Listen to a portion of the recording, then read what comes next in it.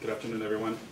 It's a pleasure to be here today, and I'd like to thank Dave and Julian for the opportunity to present to you and to share what we're doing, and hopefully this will lead to some collaborations, and look forward to your feedback. So before I begin the talk on, like Dave was saying, interdisciplinary is a very key word. So for the last 15 years, that's all I do is interdisciplinary research. I know the limits of my discipline, right? Being trained as a cognitive scientist or a cognitive psychologist, that I cannot live alone. I need the education people, I need the computer science researchers, I need our AI researchers, computational modelers, and right now, colleagues also in terms of natural language processing, psycholinguistics, etc. So there's always a team approach, that's very important. You will see that throughout my talk. Also, the fusion, not because I like to eat, but fusion is important. We need to fuse different models, different theories, different methods, and also learn from each other, okay? We'll talk about some of that too. And measuring, so we have been, and I'll use the word obsessed in a non-clinical version, okay? We have been obsessed as a research team and various teams on measuring metacognition, okay? Starting with my training here, just like Julian's at McGill University as a PhD student in cognitive science, everything was focused on cognition, cognition, cognition. Then as a postdoc at Carnegie Mellon in psychology, it was more cognition, cognition, cognition. We buried the motivation, we buried the affective processes, okay? And we talked a little bit about metacognition, okay? But it's become very apparent as we build these advanced learning technologies, and they can be intelligent tutoring systems or ITSs, multi-agent systems, hypermedia, multimedia, doesn't really matter what it is, you'll see some of those. We need to basically, I'm using metacognition in kind of the meta level in terms of it's really cognition, metacognition, affect, and motivation. So how do we look at those four critical aspects of a human and how are they deployed in real time to make a system intelligent, okay? And some of you who are familiar, like Jacqueline Boudreau's in the audience, familiar with the intelligent tutoring system area, of course, and AI in education. Intelligence is broadly defined as we want to make the system as adaptive as possible, okay, and to provide the individualized instruction that each student needs. Okay, so we'll talk a little bit about more of that. And of course, over the years, so after I left McGill a little over a year ago, while I was here, it was heavily funded, very fortunate to have funding from, of course, the CFI and the CRC, and also SHRC, and it was very actually atypical for somebody in the College of Faculty of Education to get NSERC money, and we did get that, so that was very good because we also do basic psychological processes where we induce emotions, negative emotion, and we see how people regulate their emotions. But also in the States, before coming to McGill and after leaving McGill, been heavily funded, been very fortunate to be heavily funded by NSF and NIH and the US Department of Education. And this is very important because in order to do this, it basically, I mean, let's just be honest, it takes a lot of money, okay, and a lot of people to do this. So let's start. So here's, I can show this video clip, but here's a typical student, and I will use metacognition and self-regulated learning interchangeably, okay, strategically. So a typical student in the lab comes in, they're going to use some kind of advanced learning technology. This happens to be an early version, an unintelligent version of MetaTutor, okay? So we have a student who's basically, learning about the system in a laboratory. And so here's, oh, actually, you know what, it's okay. We don't have to hear her sound because I'll tell you the truth.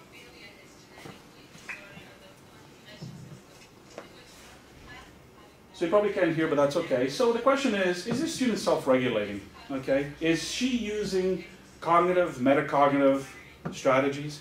Is she monitoring her learning, etc.? This is a typical concurrent think-aloud protocol, okay? This is the old days where, most people are just collecting think-aloud protocols. We did that a lot, okay? But the question is, are we capturing everything, okay? Are we capturing her, what does her posture say about not just what she says, but what does her posture say, okay? She's just reading out loud, okay? So if we're doing a think-aloud and you're coding this, you're not really capturing the metacognitive processes.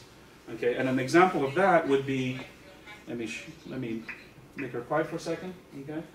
So metacognitive processes would be that she may be reading and then she says, I don't understand that. Oh, as a psychologist, that's wonderful. I don't understand that. I mean, that's segmented as a metacognitive process, right? So then the question is, as a psychologist, I want to know what she does next.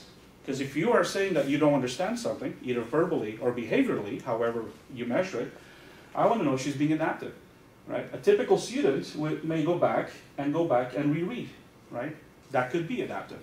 A student can also just then proceed, continue reading, okay? So, but look at this. All we have is her verbalization, and we have a log file data, which obviously is not present here because it's running behind the scene. We only have 2 pieces of data. So we're making lots of inferences about these processes, and we can't do that. So the message is, how else can we instrument a student to collect those rich trace data of cognition, metacognition, emotions, and motivation? Okay. Also, if we had an eye tracker, imagine how much more, okay, in terms of inferences and how more accurate we can make the inferences. Because even if she says, I don't understand this, she can go back and read, okay? But if she's silent again, she's just scanning, guess what? You become silent, that means I have no access to what you're doing. But you can still be silent, and if we had an eye tracker, right, we can also tell if she's actually rereading or not, okay? So this is kind of the impoverished version of this. And this is what we see a lot of the research in many of the disciplines, right? People making inferences. They do a pre-test, post-test, and they're making inferences about processes that students used, depending on, let's say, on an experimental condition. And we're saying, well, hold on a second. You can't make those inferences because you don't have the data, okay? So here's the big question that basically, how do we know if she's self-regulating, and what's the evidence, right? So we need to instrument and to actually be able to collect evidence and to triangulate evidence. So, as a kind of an overview, there are basically 5 themes that we deal with, okay? We want to examine the role of these, so I'm going to use the acronym CAM for cognition, affect, metacognition, motivation. By the self, by the person, okay? But it can also be externally regulated, okay? And this could be, if you think of developmental psychology, a parent, okay? It could also be a teacher, okay? It can also be an artificial agent, whether it's an avatar embedded in a multi-agent system like we have, okay?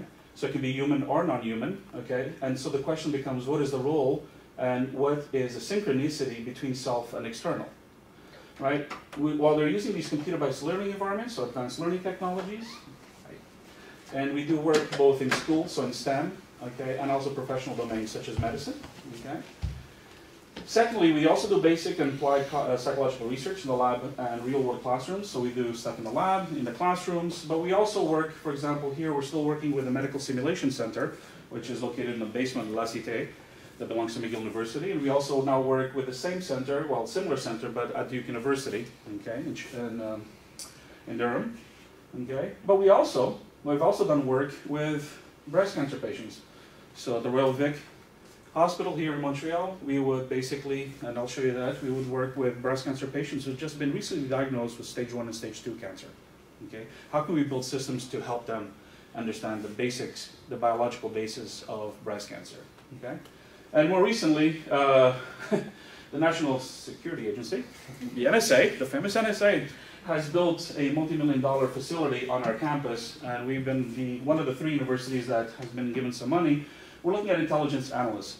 So when you have a military analyst that belongs to the CIA, or a civilian analyst, okay, and something like an IED, okay, a bomb goes off, all right, so the question becomes, they have access to tons of data, whether it's video data, chatter, okay, language, etc. The question is, how can we build systems to actually improve their job, so hopefully we become safer, okay? So many applications. We collect different types of data. This is really what I want to focus on today, is the different kinds of data that we collect, and the nightmare, the good scientific nightmare, of trying to put it all together, okay? So we do things like, going back to that video, we collect eye tracking data, log file data, facial expressions of basic emotions and learner-centered emotions, okay? So we want to know, for example, when a student is angry, when they're angry at their avatar, why are you angry, okay? What's the antecedent to that anger, okay? Can you regulate that anger? Okay, or confusion, which is a more learner-centered emotion, or frustration. I'm getting frustrated because this biology content, okay, or this particular diagram is too complex for me, and I'm a novice learner, or I'm a middle school kid. Okay, and then the thing is, and physiological sensors that we started using recently, like the EDA or the GSR, as it used to be called, and we just started testing some EEG. Okay, fourth is, we, unlike most of the world that really comes from the developmental sciences, learning sciences, and educational psychology, where they try to treat things like motivation as a self-report measure. Okay, we're saying don't throw it away. Okay, and that's what a lot of obviously some areas of psychology have done. You know, you test motivation by giving somebody a self-report measure, right? So you have a statement like, yes, when I study for science, I ask my teacher for help on a scale of 1 to 7. Sure, 7. Of course I do that, right? On paper, we're all the best student. The question for us, right, who are interested, we want to see is that temporal unfolding of these processes. It's not like we're interested in your perception of how you do it. We want to see actually how you do it. Yeah, does that make sense? So we're kind of just in constant battle with some of the motivational researchers, okay, that exist, and also the affective scientists. So we're interested in the temporal unfolding. You know, how does it unfold? The CAM processes, and we're also reaching the limits of our statistical methods. All the stats that we've learned in grad school and that we teach, okay, they're quite limited. Let's just put it politely, okay, because they make some assumptions. Well, when you're collecting, for example, think aloud protocol, okay, trace data, it's not normally distributed, right? Well, but yet we have to run inferential statistics to get it published because, hey, that's what's going to get you in, you know, developmental science or a journal of ed psych, right? Otherwise, you're going to go to a second or third tier journal. So the question is, we need to work with statisticians to start developing new methods to look at this complex temporal unfolding data, whether it's time series data or dynamic systems approach, etc. And we're also, so most of our new projects and grants have also experts who tend to be computer scientists who, let's look at data mining, okay? Which data mining processes can we use? And then machine learning to making it actually adaptive, okay? So, and then of course, if we knew all these things, then we can design these intelligent learning environments or training systems, okay, to be able to detect. So when do these CAM processes unfold in real time, okay? Can we track them? Can we model it? And who's modeling it? Is it the machine that's modeling it, or is it the machine and the human, or humans that are modeling it, okay? And how do you coordinate all that? And then there's the instructional component. If you can detect, track, and model, then you should be able to make some kind of inference as to how to support it, okay? So is it an avatar, going back to social psychology, in terms of grounding? It's like, I see that you are frustrated, right? What's causing the frustration? So for example, in a human-machine interaction, it could start a dialogue, okay? Assuming, of course, that the student is aware that they're frustrated, all right? So basically a lot for learners and trainers. But we're also now getting into the issue of teachers, okay? How do we train teachers? We keep blaming kids or students for not being able to regulate, but the question is, let's go back and let's see how the teachers are being trained. If a teacher does not know how to regulate, okay, has never been taught, then how can you possibly do that for your students? Okay, and think about especially the motivation, never mind the cognitive, metacognitive process, but the motivation, the emotions component, right? You see your student is frustrated, what do you do for that student? So let's go and look at what teacher training, and I can tell you that in the States it's pretty impoverished, if you will, depending on the state, okay? When I was at the University of Maryland, I used to teach educational psychology and cognitive psychology because I figured if you're going to be a teacher, you should at least take in a course on, you know, how people think, how humans think. That's like becoming a surgeon without taking anatomy. Yeah, it's going to go in there and my Jinsu knife, you know, so you should at least have a basis, right? So yeah. So these are the kind of the themes and overview that we talk about. For the cluster hire, so North Carolina State, we 3 years ago decided to hire 45 people from outside, leading experts in different areas. So we have medicine, statistical analysis, etc. And so I'm one of 4 people right now. We're still looking actually for one. Hire. We're going to be 5 in total, and we're looking for someone who's an expert in AI and games, okay, and I'll be in the computer science department.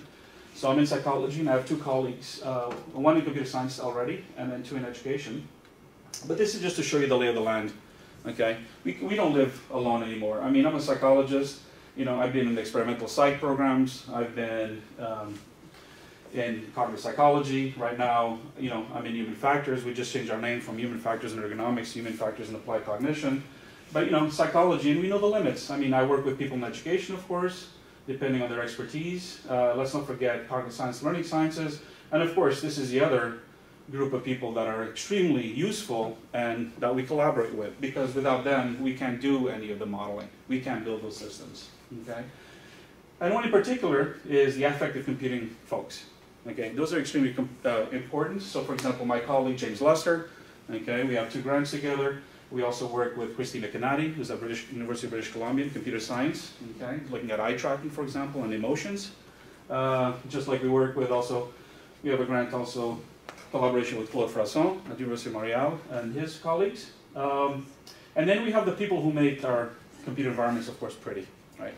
Because there's nothing worse than building one of these and you're showing it to a middle school kid and the kid's like, you know, that's not boring.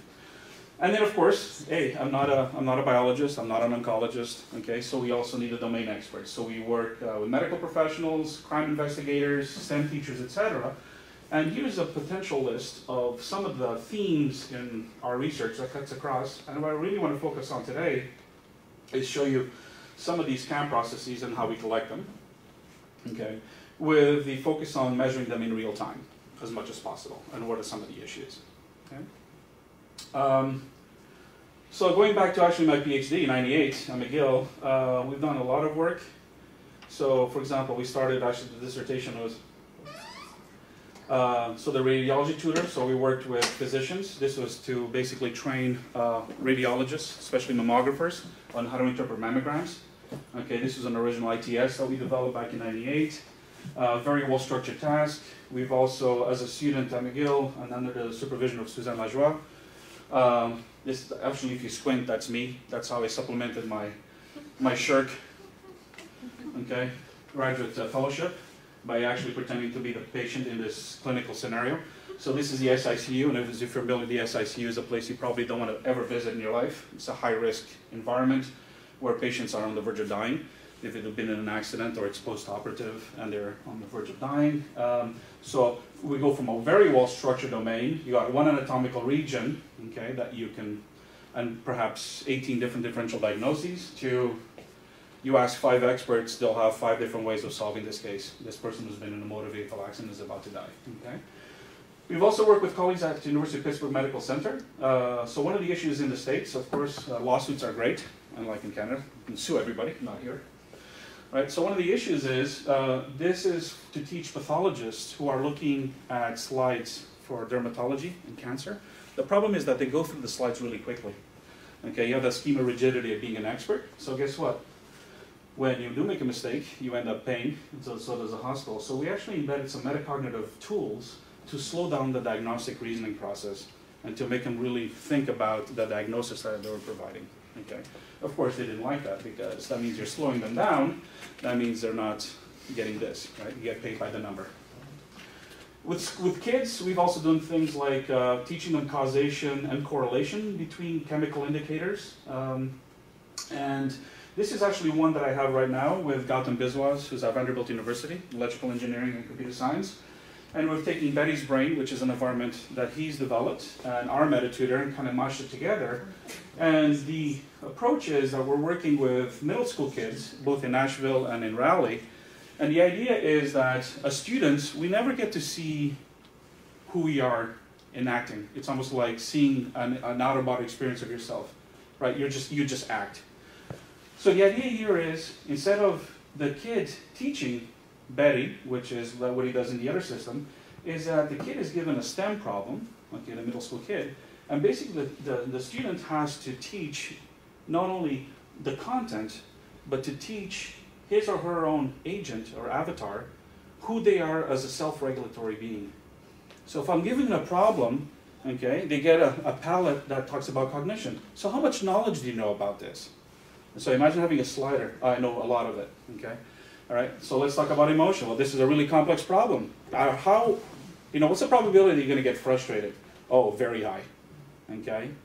What's the probability, for example, in terms of motivation? Things like, how do you value this task? Do you care about it? Not so much. Okay, now we start getting to problems, right? Because now you got... So what they do is they basically build their own avatar, and the idea is that then the avatar hovers over the screen and basically enacts, okay, what they said they were going to do. All right? And at any point in time during problem solving, they can stop the system and say, I wanted to summarize the content, but what happens if I make an inference? Or, okay, is that any different? So it's also part simulation. So they get to learn the conditional knowledge of metacognition. Yeah? So this is something the things that we're doing. Metatutor I'll show you today because that's kind of the data. So this has been funded since '06 when I started at Memphis in psychology with colleagues like Art Gracer and Danielle McNamara. This is himself. This is a new version. We're actually using University of Southern California's Intelligent Virtual Human Toolkit, okay? Because we figured that one of the things we're noticing is that using the haptic agents, they're two-dimensional and the kids can't really, they don't really respond to it, okay? So here we got not only three-dimensional, but obviously one of them will pop up, but they're actually being more expressive. So imagine having an agent now that is able to trigger a metacognitive judgment because you're reading, okay, and you're using the wrong strategy, or you're not metacognitively monitoring your content, your understanding, and the agent in real time, in terms of synchronicity, goes from being neutral to looking confused. So we're trying to figure out is, if the human doesn't trigger the metacognitive judgment, right, when I look at my agent, who's supposed to be my helper, right, the fact that they're confused, does that trigger the metacognitive process? Okay. So all those feedbacks. And then this is the one that we developed. It's a light version of Metatutor called the Virtual Self. And this is the one that we developed with colleagues here at the Royal Vic to teach women who are recently diagnosed with stage 1 and stage 2 cancer, because all they really get is, you come in for post-biopsy, you sit there and then you go see your oncologist, and if you're unfortunate to have stage 1 or stage 2, basically all they do is give you a glossy handbook. And we said, look, we can do so much better with that. We can take that glossy handbook, okay, of biomedical knowledge related to breast cancer. We can not only put it in a computer environment, but let's build one where the women can actually, interact with an agent. And by the way, this is a criticism that we had for most of the patients. She's too young. I want an older agent. It's like, okay, we'll work on an older agent. But more importantly, imagine how the goal was to have a system that would be able to detect their affective state, the woman's affective state, be able to provide emotional regulation strategy, okay, so they can reduce their affective states, so they can actually cognitively pay attention to understanding the biomedical knowledge, okay, so they can ask more informative questions, okay. So now we kind of switch over to self-regulation. I'm not going to bore you with theory and models. I try to resist as much as possible. I did have a diagram there, like, no, put it away. So self-regulated learning. So we see this from different areas. A lot of the work is done also by some of our, not only here in Canada, obviously, such as people like Phil Winnie, who's at Simon Fraser University. Okay, probably we tend to use his model because he's got an information processing model of self-regulated learning, but also social cognitive model like Zimmerman and Schunk. Okay, and then we also see the emergence now of people going beyond self-regulation, socially shared regulation. Okay, it's like, okay, well, how is that different? All right, so that's a lot of the work by Alison Hadwin, who is at University of Victoria, and one of our colleagues in Oulu, Sanna Jarvela, who does a lot of this work. But we tend to I just wanted to kind of, as we use this as a model, is that we make some assumptions that learning is contextual. And this creates a problem. That's why nobody wants to talk about this, right? Because the question then is like, are you going to have a model? Is your model of self-regulated learning only when for this group of kids or this group of professionals using this particular advanced learning technology? Agency, we excuse me, have to build these environments to provide agency. Humans need to express agency, otherwise you're inhibiting them, right? Goals and standards, okay? We assume that, yes, this is a basic assumption. If you give me 2 hours to work on, let's say, I want you to solve these 10 physics problems, okay, I know what I need to work towards, okay? Now, internal standards are the most difficult ones, okay? Because those are the ones that we all have as humans, okay? And the question is, when we have no idea what they look like, okay? Because sometimes we say, well, a kid, a student, a professional is not regulating his or her learning, right? They're not being adaptive. Well, do we know what their internal standards are? How many times have they done this task? Are they novices or experts? How many materials have you given them, okay? So one of the things that we're trying to do with some of our colleagues is try to figure out a way, perhaps using augmented reality, is how can we start tapping in to something that is so buried, okay, in our skull in terms of internal standards? What does it look like? Okay. Monitoring and control is extremely important, right? That's basically I'm monitoring my learning and I'm controlling by using some kind of strategy. Self-regulation is an event. It happens in real time. It's not self-report, okay? And there are many feedback loops, and we look at the temporal dynamics, and of course, self versus other. So if we have a system, how much is that system, whether it's advanced learning technology, how much of that is providing that other self-regulated learning? Okay. And in order with that, we also have things like, in terms of metacognition, right? People also talk about metacognition as this unitary. It's one mechanism. No, it's not really one mechanism. We can break it down into judgment of learning, feelings of knowing, okay? And then it's even more contextualized because, let's say, they're using a hypermedia environment where you have multiple representations, text, diagram, and some can be static versus, let's say, a video of an open surgery, right? So you can have content evaluation, all right? And then the question becomes, so here's an example. So in terms of we not only go to the macro, metacognition, micro could be a judgment of learning, but then also add valence. In our coding scene, so we have these three tiers, if you will, because it is important for me to understand, okay, as a psychologist and as the designer of a system, whether a student says, I don't understand this versus I understand this, right? Because then your control strategies following that should be different. If I'm reading and I say I don't understand this, adaptively I should probably go back and reread or ask the avatar, what should I do next? Versus, I do understand this, that's fine. It's almost like a check mark. And all you see behaviorally is the student continue to read because adaptively that makes sense. Okay? But we run into problems when they say, I don't understand this, they continue reading. So all of a sudden throws us off, right? Why are you continuing to read if you just said you don't understand something, right? So the question becomes, is it because they like the content? So there's the hook to motivation, but we have no idea, so we need to tap into that, okay? Or they're going to read maybe a sentence or two to figure out if their confidence in that I don't understand is right, and then go back, right? Or what happens if they continue reading really fast and don't stop? Right? This becomes an instructional nightmare because we have no idea when are we going to intervene, right? And if we're going to intervene, what are you going to say for the student? We have no idea, okay? Most of our, I hate when my colleagues don't like to say when I say this in educational psychology, but most of our models of learning and instruction are impoverished. They're too high level, right? Some of our colleagues use Piaget, great. Assimilation, accommodation, yeah, it's wonderful. Gee, when does that happen? Right? When somebody's interacting, let's say, with an artificial system. We don't know. Maybe nice to open the skull, but we can't do that. Right? Even then, probably don't know.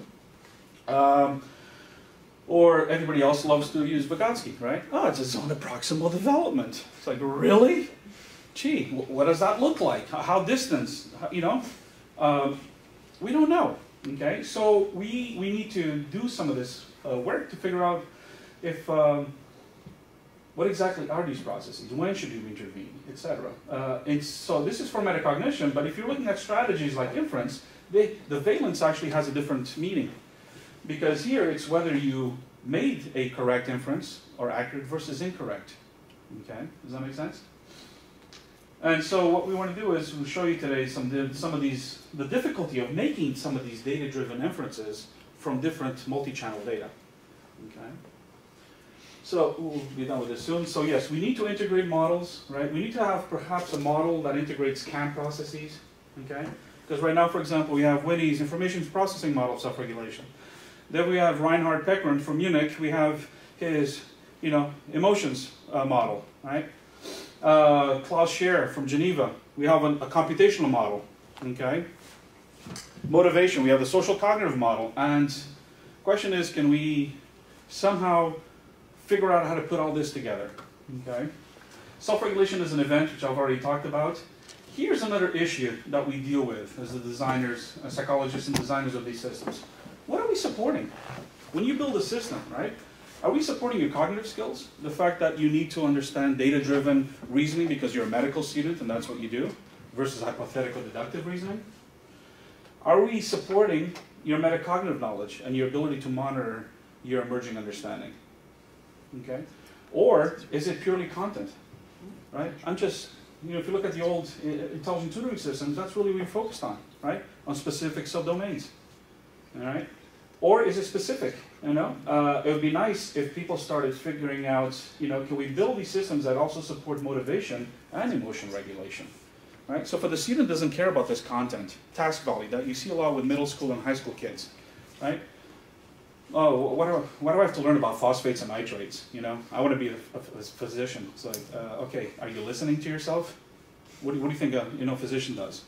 Okay, so how do you teach that? That it's relevant, that is important. Okay, when to scaffold is the other big deal, right? The timing. We have no idea what the timing is. Okay, and if we see dysregulation, what does dysregulation even look like? Is that maladaptive behavior? Okay. So the idea here is that a real challenge for is intelligent adaptive support based on real-time diagnosis. Okay, and I'll show you that in a little bit, right? Even if we knew what these things meant and what they're classified in real time, can you imagine then the delay that it would impose on the machine for the machine to also then be able to integrate that, okay, and react to the student, right? And then how to support it. So if you look at the literature in the AI and ed literature, the ITS, affective computing, so many of us are using pedagogical agents. We tried natural language processing, which becomes a nightmare when you have kids, okay, or novices because they can't express themselves properly. Two people can express the same thing, but write totally different things. And here's the machine trying to figure out, what are you trying to say, okay? Some of the work that's been really interesting that we started to use is Judy Kay and Susan Bull, who've done these open learner models. Judy is at Sydney and Susan Bull is at Birmingham, and open learner models, which, let's make our inferences that we're thinking about in terms of your processes and make them part of your interface, okay? So you have inspectable learner models, which will allow me to monitor because they're feedback, okay? But imagine having a system where you have a manipulable open learner model, okay? In order to trigger metacognition, let's say the system represents visually, okay, and underestimates on purpose, for example, how much you've learned, to see if the student actually is aware that, no, you're making a wrong inference, I actually know more than you're saying that I know. Can you imagine that level of sophistication? Okay, we tried this with middle school kids, of course. Even the reviewers came back, it's like, I think you're asking a little too much. Adults can't do this. All right. And then, things like intelligent virtual humans. So there's different ways of doing this. So this is a big nightmare, but it's a good nightmare. Keeps us in business. Okay. Then if we're talking about the data itself, the detection, right? So a lot of people are focusing on product and product by product kind of, pre-test, post-test, learning outcomes, etc. Everybody has used, we continue to use self-report data, but focusing on process data, which is that rich trace data. And we get into other questions, right? Sampling, how much do we have to collect? All right? What's the temporal alignment? This is the biggest issue. Okay? How are you going to align EEG data with eye tracking data, with concurrent thing allowed protocol data, and log file data? Okay? When they're all at different sampling rates. All right? So here we are using the SMI, okay, sampling at 120 hertz, so we got 120 dots per second. Okay? So imagine that's 1 second. In that 1 second, somebody could be reading content, and they're all saying is cardio, that's it. Okay? And I'm making that to make it really contrasting. Okay? And everything else in between. It's extremely important in levels of explanation and granularity. Okay? We still have colleagues who are only using log file data and making inferences about metacognition. And we're like, you should probably just add at least another data channel, okay? Because that's quite the inference, okay? The analysis, we go back to that stats issue, Is it data-driven? So when we work with, of course, data mining, and our machine learning colleagues, of course, just feed it through the machine, right? Brute force. So we get these clusters. They're wonderful, right? But then we have the problem. We try to apply a theory, and it's like, some of these things don't make sense, right? So how much noise is there, and what do we do with it? Right, the context is really important, right? So when we look at folks who do, for example, sequential data mining, right, like our colleagues, Gautam Biswas, right? Most people are doing dyads. I did a cognitive process, then was a metacognitive process. Well, is that the unit of analysis? 2, the dyads? Should it be a triad? Right? 4, 5, 6, right? If you just do it bottom up, then we ask these questions because when do we impose context, right? Maybe those 5 processes were done while they were inspecting, let's say, a paragraph. But the 5 could also be, can account for maybe, let's say, 5 minutes of behavior, okay? So where do we draw the line? So, but of course, working with them is interesting and I think has a lot of use, okay, and utility. The other issue that people don't like to talk about is qualitative differences, okay, in our self-regulatory competence, right? When does a student show that, oh, now, okay, they're much better or more self-efficacious, to use a motivational word, that they can use inferences as a high-level strategy? What does that look like? Okay, is it because at the beginning they were trying to make inferences? Is it the low frequency and the fact that they were not doing it so well? Versus, let's say, the next day, which probably won't happen that quickly, we can only hope, okay, that now the frequency has increased, and guess what? The accuracy has also increased, right? So how do we, is it a time issue? And behaviorally, what's that signature? So we talk about behavioral signatures, right? And then, of course, the inferences for modeling, scaffolding, the design issues that we'll get to later. All right, so just to give you an overview of MetaTutor. MetaTutor is a hypermedia environment which uses text and diagrams to help students learn about complex science topics like the human circulatory system. The main purpose of MetaTutor is to help students learn to better self-regulate their learning by deploying appropriate planning, monitoring, and learning strategies. MetaTutor interface consists of different parts. The content area is where the learning content is displayed through the session in text form. Learners make metacognitive judgments of their learning at different times during the session. Students can navigate through a table of contents at the side of the screen to go to different pages. The sub-goals learners set are displayed at the top middle of the screen, and they can manage sub-goals or prioritize one here. A timer located at the top left corner of the screen displays the amount of time remaining in the session. The overall learning goal is displayed at the top of the screen during the session. A list of self-regulating processes are displayed in a palette at the right-hand side of the screen. Students can click on them throughout the session to deploy planning, monitoring, and learning strategies. Static images relevant to content pages are displayed beside the text to aid learners in coordinating information from different sources. Text entered on the keyboard and students' interactions with agents are displayed and recorded in this part of the interface. 4 artificial agents help students in their learning throughout the session. These agents include Gavin the Guide, Pam the Planner, Mary the Monitor, and Sam the Strategizer. MetaTutor is designed in a way that all interactions of learners with content, agents, and the learning environment is recorded in logs for further detailed analysis.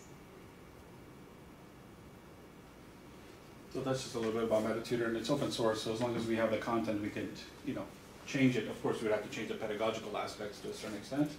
This is what it looks like now, and since I'm trying to regulate my time, so we make a whole bunch of assumptions based on the cognitive task analysis about these CAM processes, and we also, of course, have embedded assessments. They create sub-goals while they're learning, okay? They have different layouts, so the student can say, you know what, clean up all this stuff, I just want to focus on reading and looking at the diagram of the heart. We have quizzes, we have metacognitive judgments that they make, right? So if you are going to leave too early, in other words, you want to go to another sub-goal, okay, and you haven't spent enough time, so based on the production rule, Mary the Monitor actually kind of lock you in. It's like, no, you haven't seen enough pages and you haven't done enough, and by the way, your quiz score is really bad and you're overconfident because you think you're done with this section, okay?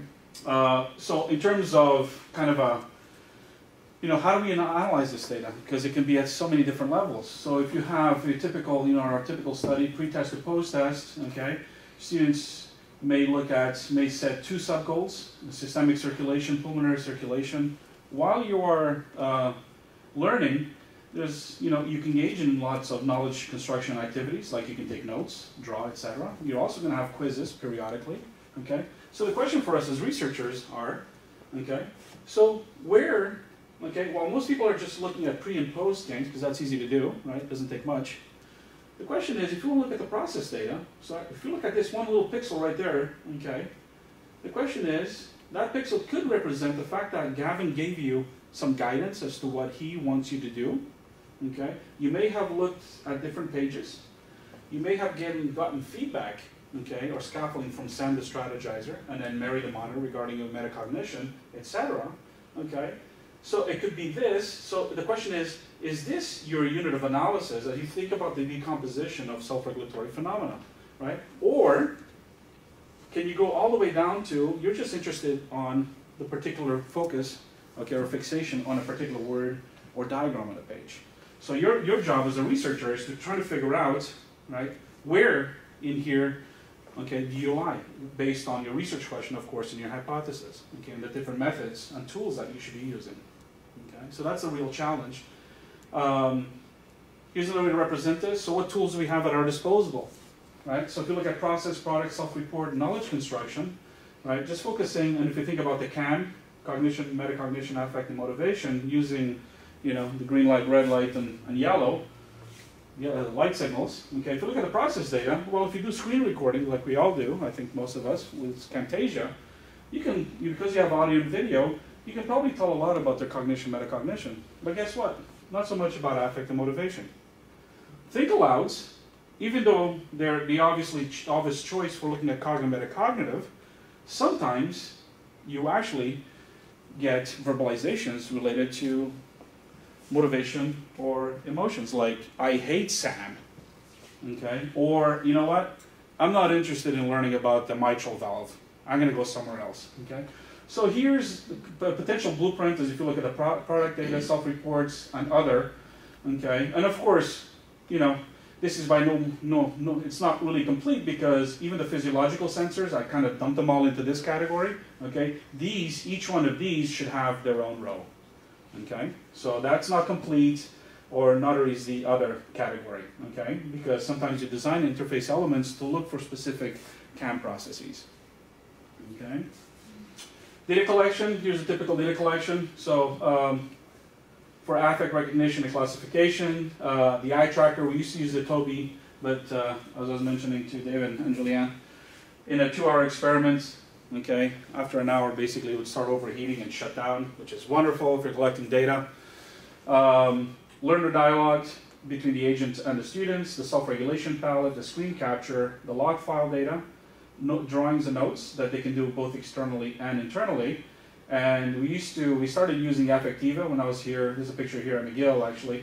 The Affectiva, they went belly up, so now we're using Shimmer, which I think comes from Ireland. Kind of interesting. And then think about protocols, okay? And so sometimes we present to teachers like, well, how the heck do you expect us to do this in the classroom? Well, it's easy, right? Well, you don't have to have an eye tracker, right? Because obviously, unless you're rich and you can provide 30 eye trackers in one room. However, I've seen close to that at the University of Tübingen in Germany, right? So you can get rid of this, right? And of course, you don't want 30 concurrent think-aloud protocols at once. Everything else, there's no reason why you can't collect it in the classroom or even asynchronously in any other place, okay? So here you have your multi-channel data that you can collect.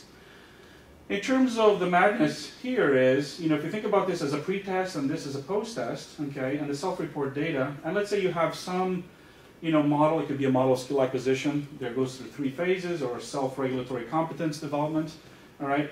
Notwithstanding the self-report measures that can be done pre and post, and maybe at certain periods in time, and your product data, it can be 3 types of learning outcomes: declarative knowledge, procedural knowledge, mental models of a particular biological system, pre and post. What we're really interested in is this trace data that happens here at the bottom, right?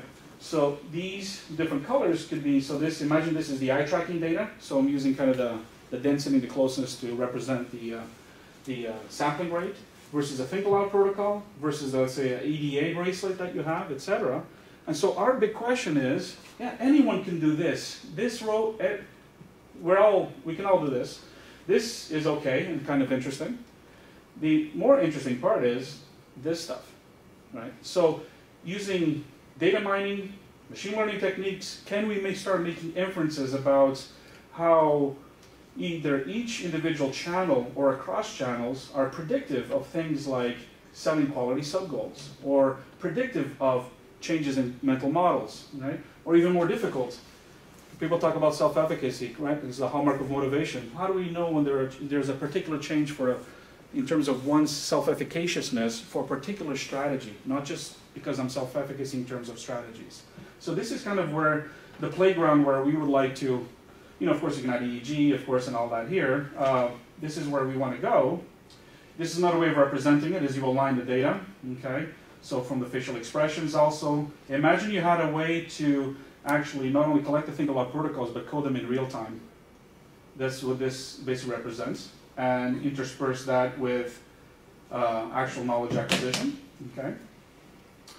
And so in terms of the data, I'm sure all of you are familiar with log file data. That's kind of boring. Everybody collect data at the millisecond level. We use different techniques to actually analyze this data. That's not the very exciting one. The exciting one I want to show you is, it's tired.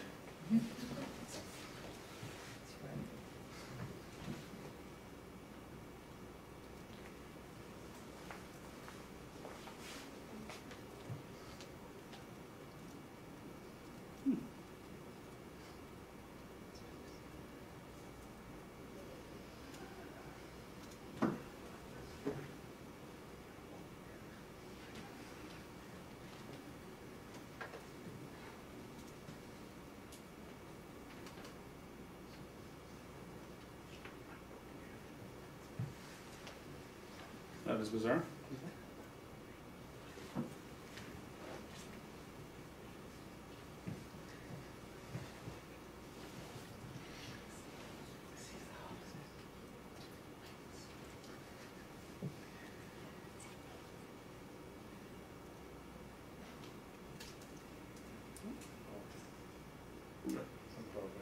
Good progress? Okay, there we go. Hopefully it won't shut down. It overrode my bad decision.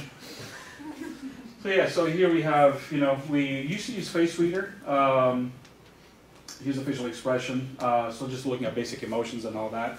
We used to see a lot of neutral, and so the question is, why do we see neutral when the student, for example, is learning about the circulatory system? But more importantly, is to move towards the more learner-centered emotions. So this is like the work of my former colleagues, Gracer and DeMello. So we want to know when the student is bored, right, versus confused, right? So confusion, we know that confusion and extended points of confusion usually transition to frustration. And if you don't take care of frustration, then there's a complete disengagement. We don't want to do that. So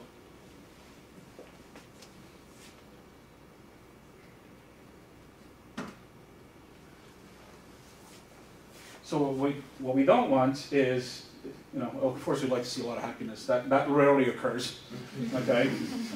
Neutral is very important to us. What is, neutral, of course, not being an emotion, but what is the role of neutral, okay? Is it that is it that the organism, right, going back to, for example, appraisal theories of emotion, that if something is relevant to the organism, then I should be able to express somehow facially, physiologically, behaviorally, some negative, positive affect. So there's a neutral, meaning that basically they don't care. Okay? Versus confusion. So we're definitely looking more at confusion and frustration, because those are the two negative affective states that we don't want them to engage in. Okay? And we need to understand why. The antecedents, how long, when does it happen, how long it happens, and then are we effective in trying to get them to rearrange, to reappraise themselves. Then one of the other ones that I want to focus in is and we can reconstruct all kinds of representations from navigation patterns. This is somebody who's gone very linearly through the text, but went back to a couple of pages. But more importantly, this is some of the recent work that we did with Christina Canati at UBC and her colleagues. So kind of taking the gaze behavior patterns that we see from college students as they've been looking at and learning about the circulatory system. And can we tell from their gaze behavior, okay, whether they're engaged or disengaged, using some machine learning techniques. And so this is extremely powerful because it looks like students who are engaged, and this is with about a 60 to 70% level of accuracy, which is good, okay? So they tend to go from the overall learning goal, which is this, to the table of contents, okay? And if they're reading, they tend to go back to the diagram. And we know from cognitive psychology that this coordination of information sources is extremely critical for developing a mental model of a biological system, as opposed to, okay, being disengaged, okay, looking at the agent, okay, and looking at the diagram or the self-regulation palette and the overall learning goal.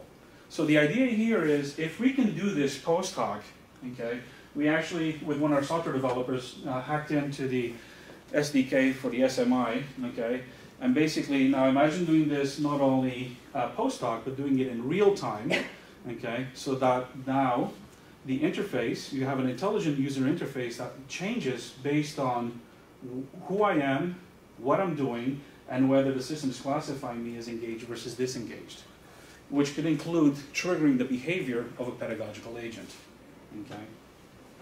So that's some of the things that we want to do. Now, to show you, close up here in a bit. The thing that doesn't do justice is we have these static diagrams of this rich data, but until you see the data kind of as a dynamic, and this is an integration of screen recording, think alouds, and the eye tracking, to actually give you a feel for how complex these issues are, okay? So you have a student.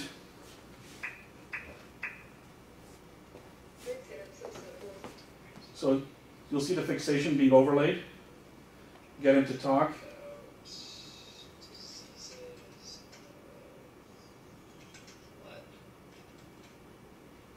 Great. Did you want to learn about malfunctions of the circulatory system? Yeah. Wonderful. We've just set up a good goal. Okay, yeah, let's look at liver diseases, circulatory system diseases, and such that can be related to malfunctions in the circulatory system. Hemophilia. Okay. Hemophilia is a bleeding disorder that results from a genetic deficiency in the coagulation pathway. So I'm gonna quiet him down for a bit. So this is just to show you that the simple static diagrams of data that I just presented you do no justice to the temporal nature of this, and you see how rich it becomes when you get the dialogue from the agent, the dialogue from the student, what they're exactly looking at, the activities, and also their gaze behavior. And there commences our nightmare of trying to integrate this into a cohesive model of self-regulated learning, and of course, an adaptive and intelligent learning environment. Okay. Sake of time. So the other thing we're trying to do is, I got two students who are interested in pupil dilation in terms of starting to look at cognitive load, okay, but not from a self-report measure, but in real time. Okay, and what does that mean? And looking at blinks. Okay. The other thing we can do is, because we have created the content, we can tell when the student is basically cutting and pasting into her notes as opposed to paraphrasing. So it might be that at the beginning, because we know that she knows very little based on the pretest, or from a teacher that she doesn't know this, it might be okay because she's getting to take notes. But the question becomes again, at what point do we need to wean this student off just copying verbatim and say, you know what, and now it's time for you to start paraphrasing. Use a more sophisticated strategy. We have no idea when that's supposed to happen, okay? But we can track it, right? Other things, so we get to this issue of, the other big issue is, a computational issue is, here's some data on the different metacognitive processes, and, you know, looking at the average. On the metacognitive process, when the student verbalizes, or from an utterance, okay, on average about 3 to 4 seconds, okay? And this is post hoc. So imagine what it would take for a machine to be able to get the utterance in real time, classify it based on one of these metacognitive processes, okay, then be able to, within a very short window, okay, to change the agent behavior. It could be marry the monitor or sound to strategize it, because we got learning strategies, so it can be adaptive, as opposed to just waiting for a student to do something else. Okay, so there are many computational issues, and we get here at the end in terms of inferences. So if you had a choice between log file data and eye tracking data, okay, this is kind of a sequential process that we as researchers kind of engage in, right? What are the behavioral signatures? Do they provide the same behavioral signatures? Okay, even though ones you're talking about gaze behaviors and fixations and regressions, the other ones you're not. You're talking about a sequence. Okay, now the question becomes: are any of these things indicative of self-regulatory processes, whether it's metacognition, cognition, emotions, etc.?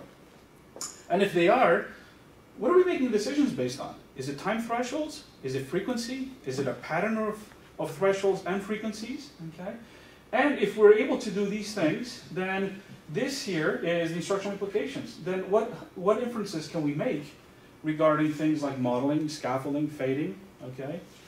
When do we do it? How do we do it? Should the agent do it? Okay. Does it have to include a gesture, right? Or is it only verbalization? Okay. Many of these questions, this is what kind of drives us insane. And to kind of finish off, because I'm a little over time, I apologize for that. This leads to some of our new collaborations. So in the last year, we've been very active. That's one of the wonderful things about being in North Carolina is that we have the three top universities: North Carolina, Duke, and UNC Chapel Hill. So with our colleagues, we're using the same techniques with James Lesser. This is Crystal Island, which is basically there's an outbreak, and it's not Ebola, on an island. Okay, and it's a game environment with a specific narrative. Okay, we also work with Duke, not only with the mannequins in terms of human and a mannequin, but also they have developed several serious games, either first person. So one of my master's students is actually looking at emotions. And how do you teach a medical student who has just been on rotation for anesthesiology to intubate a patient, okay, and then select from a whole bunch of anesthetics, which one is the best one to give, okay? Some patients are normal. One of them actually his face was basically blown off by a sniper, so he can't lie down. And the first thing the students try to do is get him to lie down, and he actually becomes combative because if he lies down, he actually suffocates, okay? The other thing we're doing also is with Michael Young, who's in computer science and AI games, and we have a College of Textiles, which happen to be chemists and physicists, is when there's a crime, this is called the IC crime game, it's also funded by NSF, is when there's a crime, they actually go in and scan the entire crime scene, all the rooms. Okay, so that's the real picture, okay, of where the crime happened. They recreate it in the virtual VR type system. Okay, where you can have two detectives actually going through the crime scene, okay, and they can tag the evidence. So we're looking at collaborative problem solving, okay, and the quality of the tagging that they're making in the inferences. And also this is used for presentation to juries in a courtroom, okay. So these are some of the environments that we're doing, and some of the other work that we're doing, this is actually here at McGill, that we're still continuing to work this with at Duke, is look at negative emotions in medical decision making. We're now talking about a full high fidelity mannequin. Okay, so this woman is pregnant. She's got a pulmonary embolism, and you have 10 minutes to save her life. If you don't, not only will she die, but also her baby. So outside the room are the medical residents. They're wearing their bracelet, their EDA bracelets. We're getting baseline on them that they don't know about. They're reading the clinical history, okay, and then behind another one-way room is our team, my team, and the physicians who came up with this scenario, plus the computer scientist who's actually manipulating the mannequin and will talk as if she was the mannequin. So what we're trying to do is how much, does emotions play in terms of breaking down the medical decision process, because the team leader has to monitor his or her own emotions and the entire team. So if they're doing something really well, they'll do a critical incident, like we'll drop the blood pressure, which obviously you don't want that to happen here. The question is then, how do they react, or do they freeze? And what's interesting with these residents is that many of them engage in quote-unquote bizarre behaviors. They don't know how to react to the situation, okay? And then there's a debrief, which is actually worse, because they get to sit with the faculty of medicine who wrote this right after they do this, and they get to sit and they watch the video, and we'll talk about fixation errors, right? For example, you never looked at the patient, and you always have to look at the patient, okay? Or you didn't do something right. So it's a very high stress, high inducing. So we're trying to figure out how does emotions play within the team environment, and that's one of the things that we're doing, continue to do. We also do this with, we've done this with pediatrics, which is actually, it got me running out of the room and crying because I got a 7-year-old. So they have a baby mannequin, and you have the pediatric residents, and it's even worse because, at least, she's an adult, but when you see a child and the child's just crying. So the scenario was that they were on the playground, child fell from the monkey bars, and there's massive internal bleeding, and the child is going to die. Okay, so it's interesting when you talk to the different residents and the physicians, the different mindsets when it's an adult who's dying versus a child who's dying, that's potentially dying. Okay. So, interesting. So the other thing that we're doing is trying to bring in, and this is the last thing, learner analytics and teacher analytics. So, you know, here's the old boring classroom. I think we have them everywhere, right? We got a teacher, got kids, this kid, I don't know about this kid, he looks like trouble.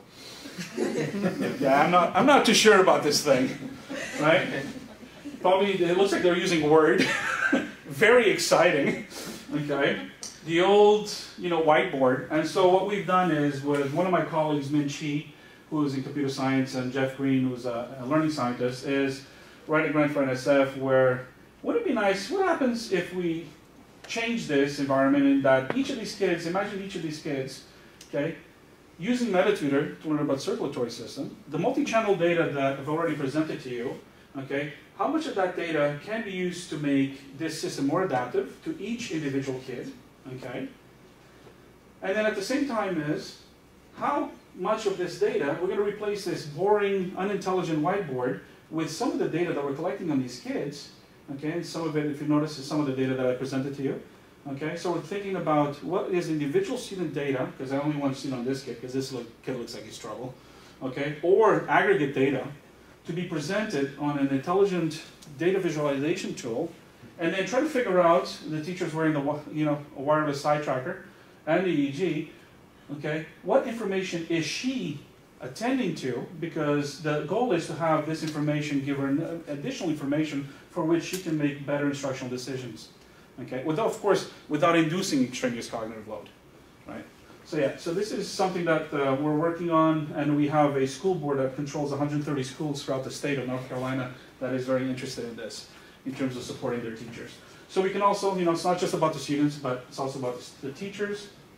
And just to finish off here, so we have obviously some of these challenges in terms of frameworks, models, theories, etc., and some opportunities. One of the big opportunities, of course, is the scalability, right? That's always a big thing. Most of the granting agents wants to know, okay, that's great, you can do this in the lab and the classroom, but how do we take this into the real world? That's fine. 21st century skills is important, and then we need to broaden our interdisciplinary boundaries. So we're starting to also work with, you know, biomedical engineering, because eventually, I mean, we already have, you know, devices attached to us as organic material, right? Inorganic and organic material, so that's going to increase. And then kind of revisiting the whole, there's a whole field called BCI, or brain-computer interaction, right? Or, as I learned, the little a BCI, affective brain-computer interaction. And how can we rope these people and these folks in, right, to do some of this work to augment what we already know. So that's what we're doing. These are the current projects, and these are the new ones from this coming year. We're also looking at haptics in terms of how you use haptic devices to teach blind students. I got a colleague who came and talked to me, and I'm like, well, I've never dealt with blind students, but sure, I mean, how can we use haptics to inform and teach students about acceleration, velocity, friction, etc. And of course, this can't be done without a wonderful team of undergrads, grads, postdocs, and a whole slew of collaborators across the world, in Canada, US, and across the world, and you know, and then that's and just in North Carolina State, and UNC and Duke in the last year, there's just a tremendous amount of opportunity for doing very exciting work, and of course agencies and the former current students. And apologize for going over, and I thank you for your attention. Thank you so much. Thank you, Roger. Any questions? How do you synchronize data? Well, you mentioned it was kind of a challenge to temporarily synchronize data, but you use affective bracelets and other types of. How do you actually synchronize them right now? That's a big question. How long do you have? So we've been, let's see, we tried different techniques. So the easy answer is we've bought Noldus, the Observer XT, which is now doing Observer 13, right? So we're trying to do that as much as possible, because all we've been doing in order not to prevent that bottleneck is basically looking at each channel separately, right? So now we're kind of in a good space where we're starting to combine 2 channels, you know, or 3 channels. But the thing is, now we also have equipment for My Emotions and software for My Emotions, which, you know, we can use a shimmer and the eye track, and they're trying to sell us their eye track, and it's like, look, we don't need that. We already have B-Gaze that deals with SMI. So it's But the time clock of Effectiva has its own time data, or do you actually? yeah. You know, Well, that's one of the problems, right? Is getting the proprietary. Yeah, I mean, it's a problem that many of us have, and it's a problem that, I mean, I really don't know what the solution is, right? Because we're spending lots of money buying proprietary software, right? That people are guarantees it's going to work, and you're going to be able to integrate all this data. Then we get it, and it doesn't work that way. So, like, for example, this morning I just, for Be Alert, I was telling and Dave that, you know, for Be Alert, all of a sudden, because we're going through a third company, they're like, oh no, for additional software, you need to go back to, you know, AB, you know, and get their software. And it's like, no, you have to be honest with your clients, you know. But this is one of the biggest challenges.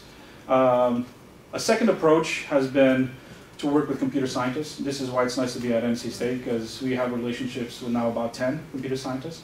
But it's the same thing. Like, one of them is interested in not only, Roger, give us all your log file data, and we can use some genetic algorithms to look at your log file data. And that's great. So we develop a relationship, but then it's like, all right, Dave, you and your team have done that, so now how do we bring that back into, you know, with the eye tracking data, for example? Yeah. So I think as a community, we need to figure out a more strategic way, whether it's an overdependence on companies who promise a lot and don't deliver that much. Because, you know, we're not in an industry, we can't afford, I mean, I wish I could afford like 50 programmers, that's all they would do, right? I mean, that would be one solution, but that's not cost effective. So the other thing I think is that we need to start as a community sharing, so that, you know, we don't have 5 people working on, you know, oh, you know, this is how 5 different pieces of software that do the same thing.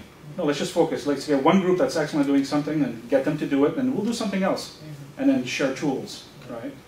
And I don't think we've reached that point yet, which is unfortunate, because I guess we're just finding out from each other who's doing this work, right? But yeah, but that's a true bottleneck. This is why the advances have been so slow, right? So with Toby, we've never published anything with Toby. We've had Toby since I was in Memphis for 5-6 years, until I started working with Christina. It's like, look, we'll do it, but, you know, look, you know, we have to throw half of your participants because we got missing data. All right, so we'll go from 100, like, okay, 50. Okay, with the 50, you know, 80% of those 50 are okay, but we still have to get rid of them. And then we got 10 participants, you know. Yeah. So we should talk about, because I love to hear your strategy, you know. Yeah.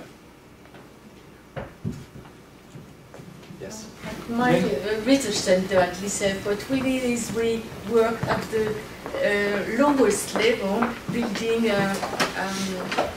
experimental setup where every source of data is controlled and pre-synchronized with other sources of data. So what you get is a synchronized set of data. Let's say on a DVD, you have the video, you have the audio, you have everything. And so if you want to check on one set what happened at that point of time, you have all sources of data that appear on your screen that you can interpret in parallel. Okay. Yeah, and that's kind of what the Observer XT allows you to do, is to bring in the multi-channel data. But then you also have to have a signal to synchronize. So for example, when you start to experiment, it's either a sound or light signal that it's to align the data. But what you're also describing, Jacqueline, is some of the work that we started doing with CRIM, with François Labonté and Claude Chaplin at CRIM. They're developing, I mean, they do it for videos, right? For kind of non-scientific approaches, but there's no reason why they couldn't use their tools to do that. Well, in our case, the clock of the computer is controlling the time of all data sources. Yeah, no, I agree. It's very simple, solution, but very low level. Low level, yeah. So then when you get to the high level, that's what's, you know, even being off by a frame, right? I mean, that's problematic. Yeah. And you have a problem when you have multiple computers. Yeah. No, no problem. We do. Yeah? You Okay. can come and visit. Okay. Come visit, yeah, that'll be good. Yeah. Yeah, if you have different computers, different clock cycles, different, yeah.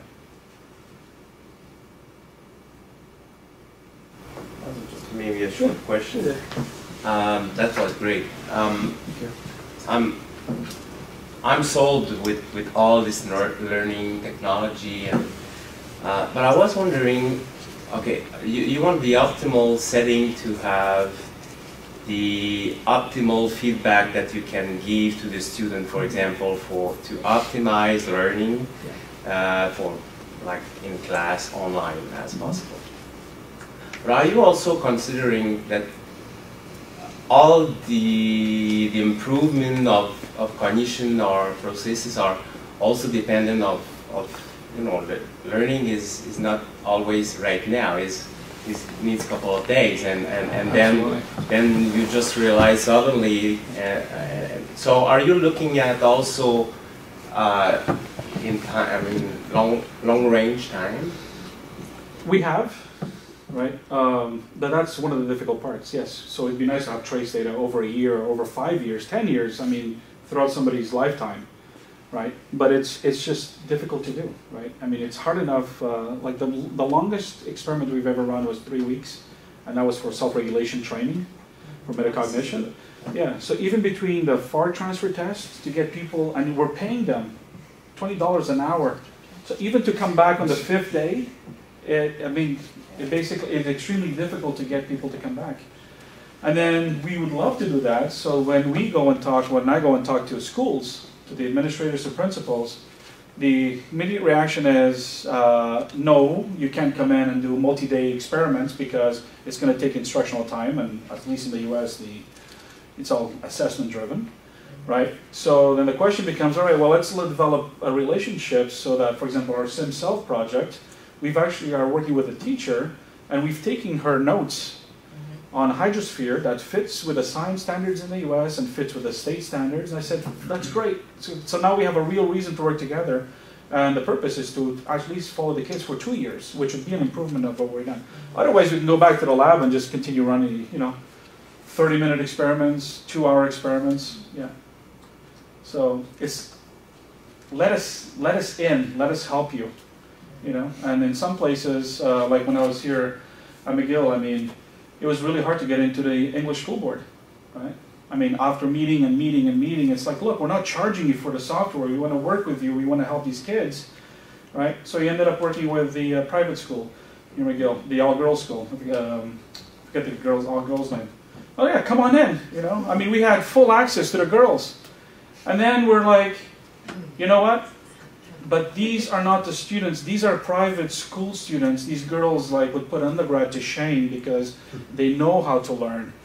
So it's like, okay, so we're building these tools, but you already know how to do this, so we're not really helping you, you're just giving us access. So it's kind of the opposite problem, right? Yeah, give us the kids who can't read, who don't know how to regulate, right? Who get frustrated, yeah. So I don't know that, unless some colleagues in AI and Ed and ITS have developed, virtual students. We can run virtual students, right? Put in 5,000 virtual students and just run their data. But yeah. That's what Matsuda is doing. Matsuda, yeah. Noboru Matsuda. Yeah. I have 2 questions there. Sorry. I understand that you're interested by the variables of the subject, and how he learns and everything. But are you also interested in how supervised and unsupervised learning algorithms may adapt your software towards the needs of the learner? Because I know it's very interesting these days that people are checking out machine learning techniques and such things. Yeah, that's something that we are interested in. We haven't started doing that. That's with some new collaborations. Because it seems quite linear as a software. Some things are changed, but it's not adapting itself to the... Yeah, and that's actually one of the issues with MetaTutor is that it's got a localized student model. Right, so yeah, because to get a more in-depth student model, yeah, we would have to use the machine learning techniques. Yeah, so luckily for us, the students don't pick up on that. Even though the production rules, some of them are probabilistic.